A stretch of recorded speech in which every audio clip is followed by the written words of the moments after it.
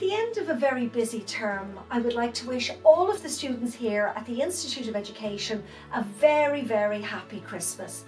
It's been a very unusual term. Most of you have been on site for your classes. Some of you have taken your classes virtually, but you have been exceptional.